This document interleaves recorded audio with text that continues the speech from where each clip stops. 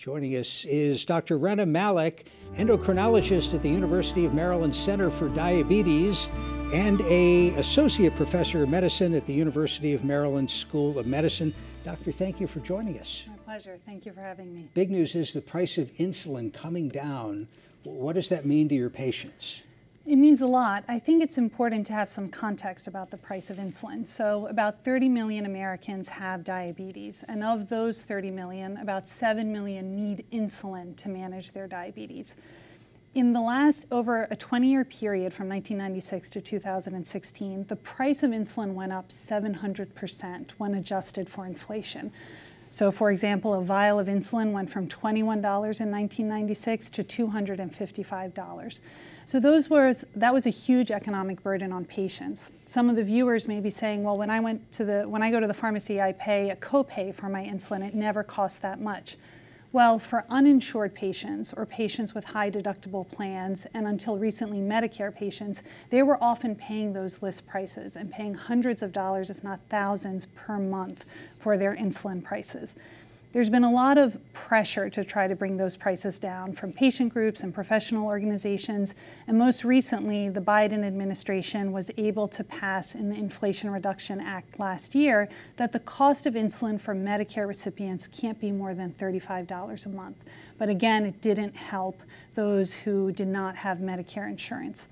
And so because of some market forces, so there's a generic version of insulin that's been approved in the last year, and some alternative sources of insulin, like the state of California is going to produce its own cheap insulin, and a nonprofit group that's a pharmaceutical company called Civica is also going to be producing low-cost insulin that will be available for about a third of the Americans that need insulin therapy. So all of these market forces played a role in kind of pushing the hand of the pharmaceutical industry to lower that cost.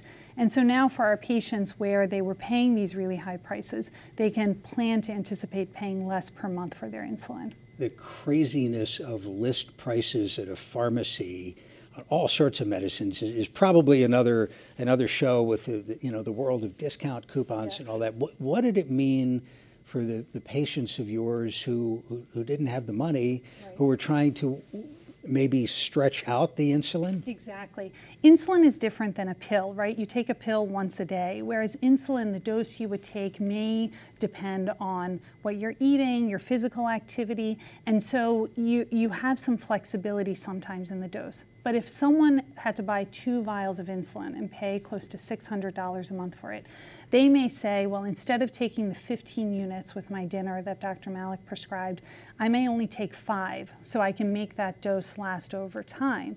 What that does is that leads to higher blood sugars, and we know that higher blood sugars increases your risk of eye disease, kidney disease, heart disease, and what people were doing was they were sacrificing their future health because of these economic constraints. And as a society, what matters is the fact that we spend 1 in 4 healthcare dollars on diabetes costs. So we are paying the price for this economic price gouging as well further down the line with healthcare.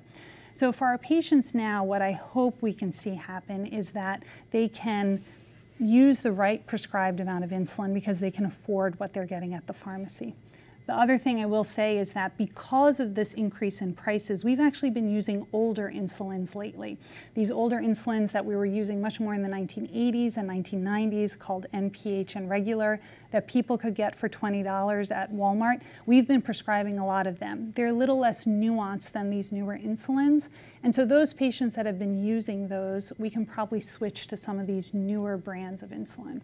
Let me remind our viewers, if you have a question for our guest, give us a call at the number on the screen or send an email to livequestions@mpt.org. Give us a primer on diabetes. There's 2 different types. Mm-hmm. So there's type 1 diabetes, which affects a little under 2 million Americans. That is where your own body destroys the cells in your pancreas that make insulin. We think of it as an illness that children get, but people can get diagnosed in adulthood, and we even have people who are diagnosed in their elderly years. And then there's type 2 diabetes, which is a catchphrase for everything else. People with type 1 diabetes must use insulin to manage their diabetes. People with type 2 diabetes, the majority are able to be managed with non-insulin medications. Let's take a phone call from Allegheny County. This is Lisa.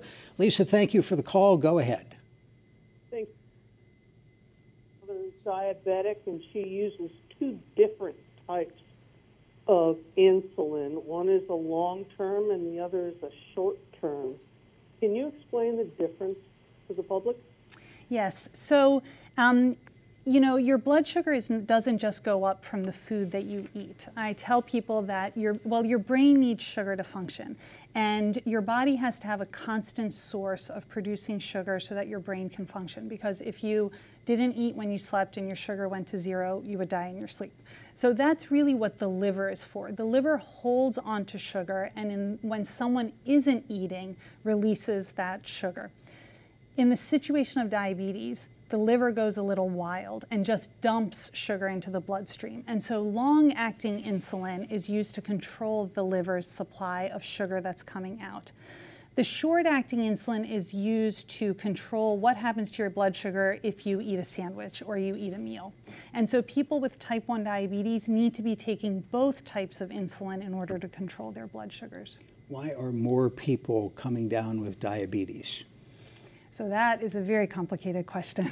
And I often say that when we think of diabetes, we tend to think of it as a disease of the individual, right? It is a person's responsibility to eat right. It's a person's responsibility to maintain a healthy weight and a person's responsibility to exercise. That's all true.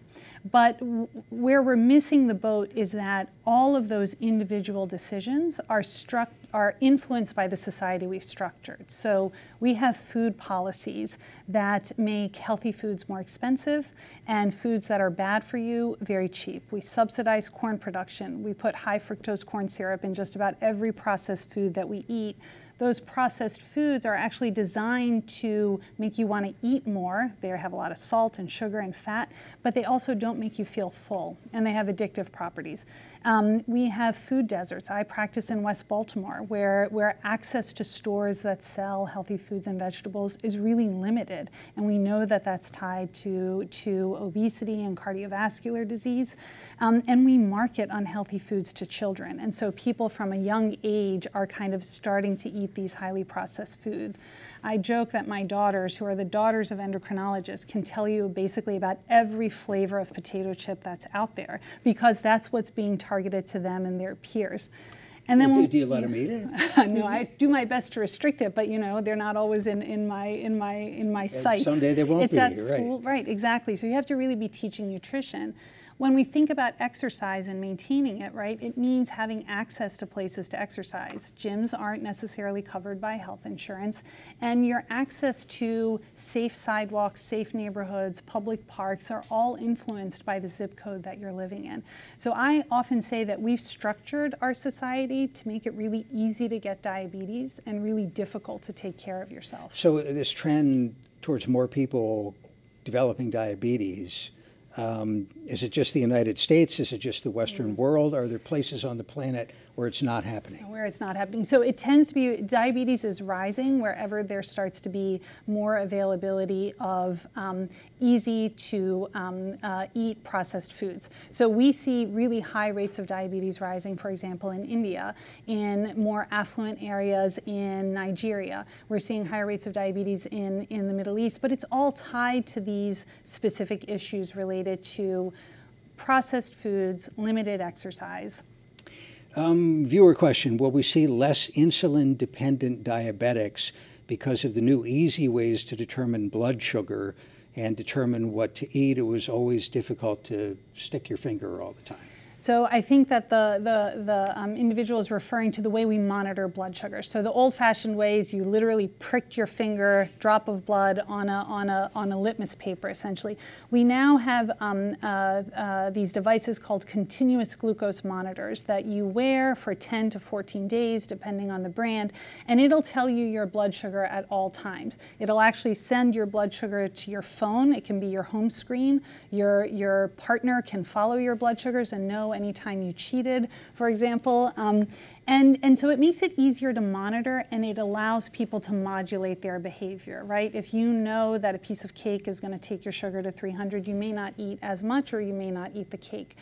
It may not necessarily result in less people developing diabetes, but I think what it will do, what we know it does from studies, is that it improves the control of people with diabetes. You have a diabetes prevention program, University of Maryland Medical Center, Midtown?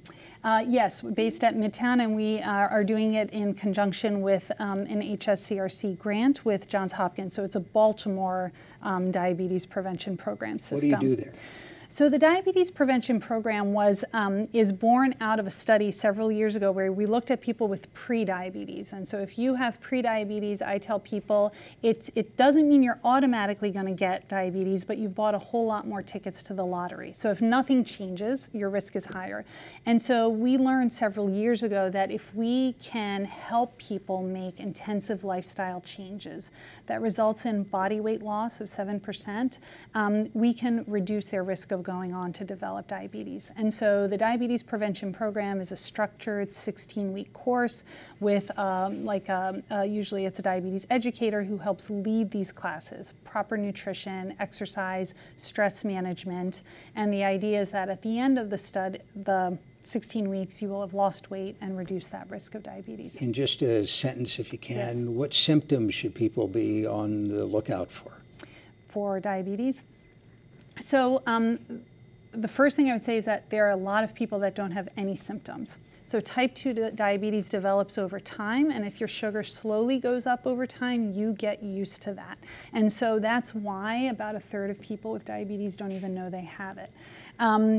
When the sugars get high enough, people may notice excessive thirst, frequently having to go to the bathroom, weight loss, blurry vision. Dr. Rana Malek will have to leave it there with the University of Maryland Center for Diabetes and Endocrinology.